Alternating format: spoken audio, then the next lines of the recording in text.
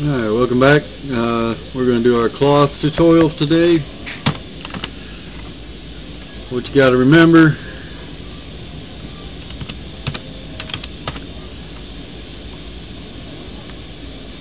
is one, your material needs to be set up. Needs to have fizz default added to it.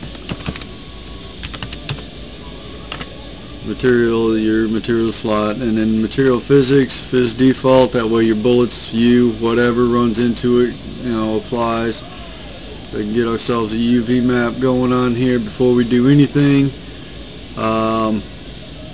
It's entirely up to you, I guess. And then over here we've got an edit mode, and we'll just subdivide it a few times, that way we've got some pretty vertices to mess with there. Go to vertex paint. White means move, black means that it's going to stay still. Alright, shades in between, of course, will give you different effects. Alright, remember, black no move, white move.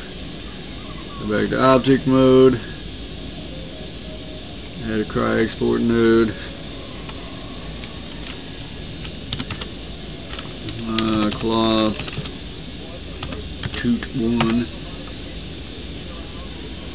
and we'll save as.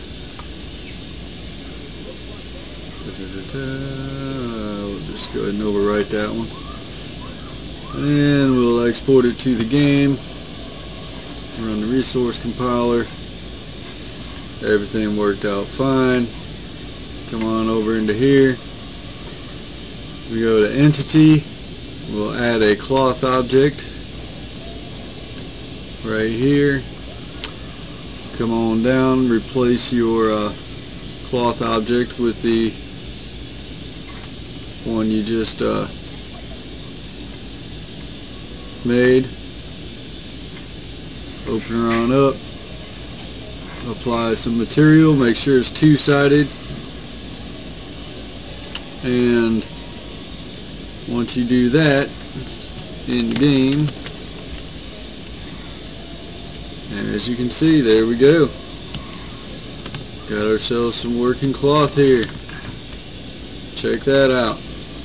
Now I'm sure you can get prettier looking if you've got DirectX 11 capable card, because you can do tessellation, etc., etc., make it look good.